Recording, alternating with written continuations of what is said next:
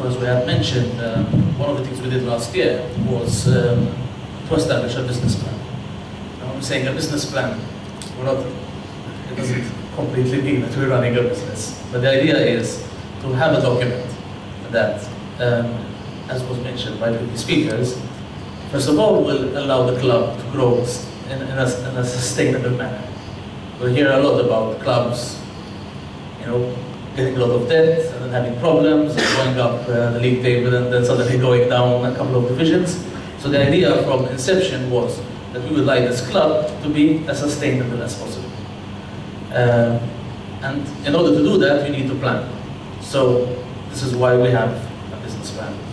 It's also there to help the club maximize its exposure, because if we maximize our exposure, it will be a very nice thank you to all our sponsors, and will also allow the club to promote the principles it stands for, but also bring people within the locality together. We have to put in perspective two issues. It's very difficult to be sustainable when you don't have any sources of income, apart from the goodness of our sponsors, the goodness of our members, and the fact that the committee spends a lot of its time after work hours running the club. And it's also difficult to run a club within a locality that is not used to having a club. Our exposure in terms of people knowing about the club, being involved in the club, has always been difficult. So having a plan will aid us in those two areas to bring the club sustainability through getting certain resources and also maximizing the exposure of the club. I'm not going to go into much details, but the business plan was, as I said, established last year, and it was a 3-year plan.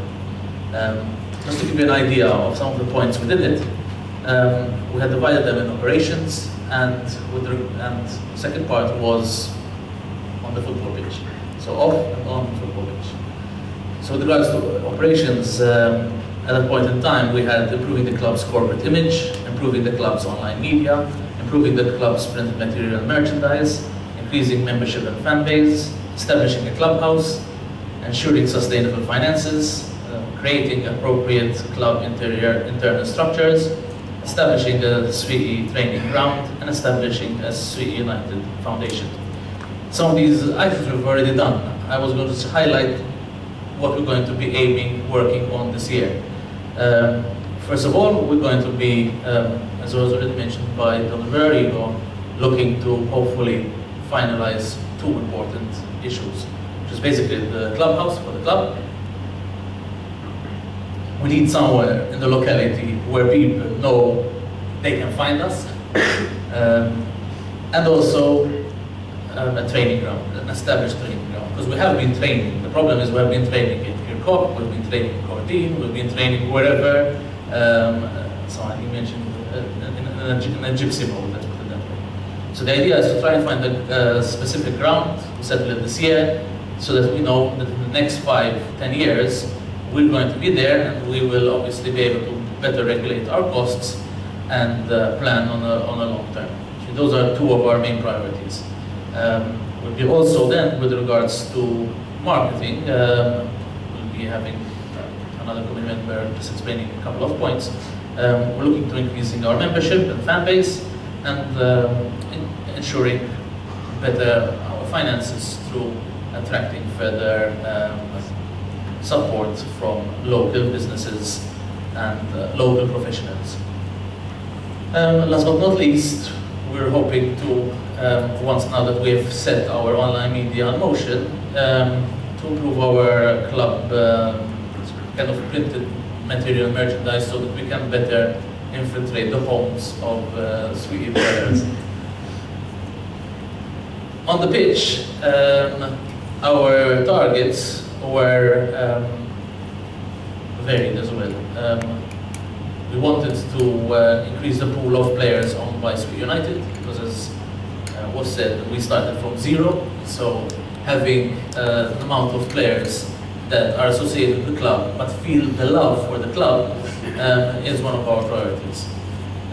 We want to establish a minor squad and a youth nursery. We wanted to also establish maybe a futsal team or some other sort of team that would allow maybe our reserves to actually gain experience.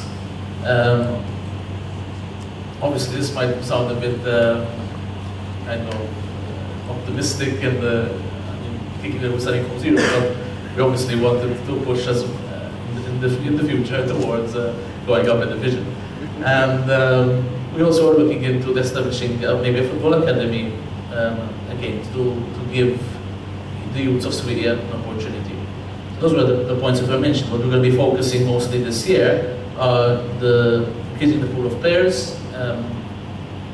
One of the reasons why we hired Roland Solaris was the principles that he fosters, as you have here to speak. It's important that if you want to run the club in with an amateur purpose, with certain principles, you need to have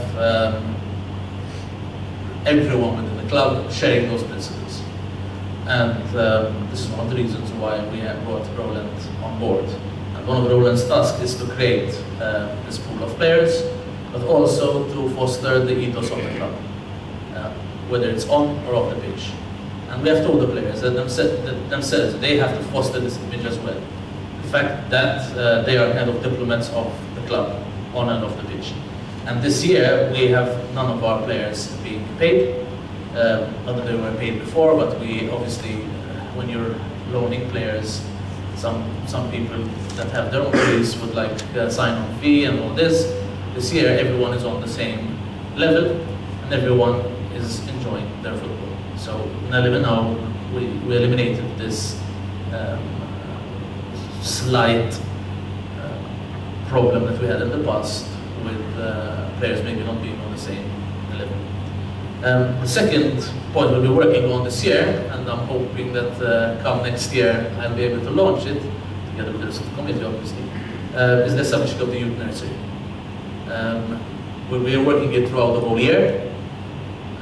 We've been in talks with a number of people that can help us, a number of places where we can host this, but this is one of our priorities, because if we bring up our own players, we can bring them up with the principles that we foster, but we can also, most importantly, give an opportunity for the residents of Swieqi to actually train with their local club, and like that, again, foster this community feeling within the locality. So that's a basic what I just wanted to say, just to give a perspective of what the club is trying to build and the way we are trying to build it. So this document is available. We give it to all the sponsors and potential sponsors that we meet up, and it allows us to keep on track and see our own development. And to conclude, I'm very happy with the way we're going. I hope that we will next year be able to say, look, these are all the points we planned 3 years ago, and these are all the points that we succeeded in achieving.